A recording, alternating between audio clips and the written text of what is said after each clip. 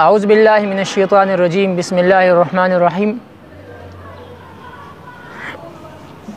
نن سبا یو ایپ ته چې ټیک ټاک ورته ویل کېږي،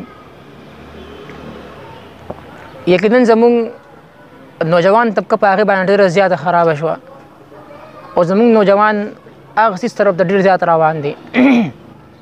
په دې کې اصل کې یو خبره ده، خبره دا ده چې نن سبا زموږ نوجوان ډمتوب له اجلاطوب له ګانو بجانو له او چې کوم سړی څومره لوی ډانسري او څومره لوی چې دی نو سنګري، څومره لوی چې دی نو هغه اجلایي، څومره لوی ډمي، څومره هغه ډولکي ماري او لکه څومره زموږ انډیا والا ورته سوپر سټار وایي، نو هغې دې څیز له ټیلنټ نوم ورکړی دی. لومبي خبره دا ده چې زموږ د خلکو د اسلام نه یو مزاق جوړ کړی دی. مزاق داسې جوړ شوی دی چې هر سړی وایي چې زه مثلا زه فني کلیپونه جوړوم، دا زما ټیلنټ دی، زه ګانه ویم، دا زما ټیلنټ دی، زه چې دی نو ډانس کوم، دا زما ټیلنټ دی. اصل کې ټیلنټ چې دی نو دا ویل کېږي په یو څیز کې مهارت ته، چې ته په ډمتوب کې ټیلنټ حاصلې، ته چې دی نو په دغه شانتې په ډمتوب کې چې دی نو ټیلنټ حاصلې، مهارت به کې حاصلې، نو د دې برعکس چې دی نو ته قرآن، حدیث، اسلام، د نبی علیه الصلاۃ والسلام چې څومره سنت دي په هغې کې موږ ولې ټیلنټ نه حاصلو. نو زموږ د خلکو چې دی نو د اسلام نه یو مذاق غوندې جوړ کړی دی. هر یو سړی راځي په ټیک ټاک باندې چې دی نو ګان هم وایي، ډانس هم کوي، فني کلیپونه هم جوړوي، خپل وخت چې دی نو هغه په زلو ضایع کوو.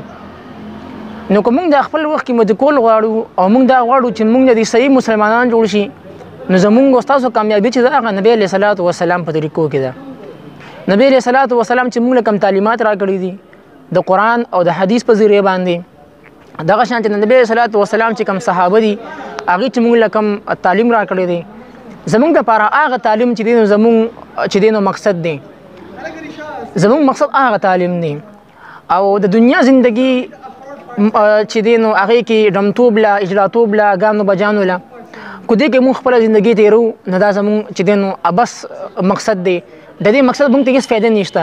موږ به خلک وپېژني، موږ به خلک چې دی نو ډېر زیات شهرت به زموږ حاصل شي، موږ له به خلک شهرت راکړي، موږ به ډېر خلک وپېژني، خو د هغې څه مقصد نشته. مقصد داسې نشته چې زه سبا جنازې کې چې دی نو زما جنازه پرته وي، نو ما د ټیک ټاک یو فالوور چې دی نه راځي، زما د فالوور زما د ټیک ټاک چې دی نو یو کس ماله نه راځي، ملګری ماله نه راځي. ولې چې هغې ته پته ده چې مړه خو بس یو سړی و ډېر ګناهګار او بس مړ شو، موږ ته خدای الله خلاص کړو.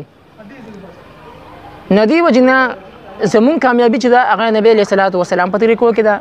دغه شان چې د قرآن چې کوم احکامات دي، د الله تعالی کوم احکامات دي، زموږ کامیابي په هغه څیزونو کې ده. د دې وجې نه موږ چې دی نو انګریزي تعلیم حاصلو، هغه موږ وایو دا زموږ کامیابي ده. حالانکې د سکول تعلیم، انګریزي تعلیم، د لاډ میکالې تعلیم دا حاصلول دا صرف یو ضرورت دی په دنیا کې زندګۍ تېرول لپاره. او د نبی علیه الصلاۃ والسلام تعلیم حاصلول، د قرآن تعلیم، د حدیث تعلیم، دا زموږ ستاسو د دنیا مقصد دی او زموږ د آخرت هم مقصد دی. نو چې کوم څیز زموږ د دنیا او د آخرت مقصد دی، موږ له هغه شي رانیول پکار دی چې زموږ په آخرت هم ښایسته شي، زموږ په دنیا هم ښایسته شي.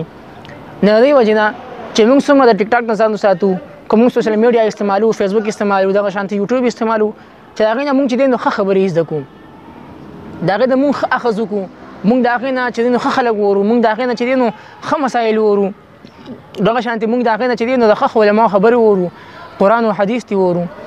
نو سوشل میډیا به صرف په دې نیت باندې استعمالول. او که سوشل میډیا یو سړی په دې نیت باندې استعمالي چې یاره بس د ټیک ټاک چې دی نو سټار به کې راځي، دغه شانتې د فیسبوک سټار به کې راځي، د یوټیوب سټار به کې راځي، نو دا زموږ لپاره ډېر د خسارې خبره ده. نو دې وجې نه چې څومره احتیاط وکړو شي په دې باره کې، دومره به زما ستاسو لپاره بهتري. الله دې ما تاسو له بدې خبرو د عمل کولو توفیق راکړي. واخر دعوانا ان الحمد لله رب العالمین.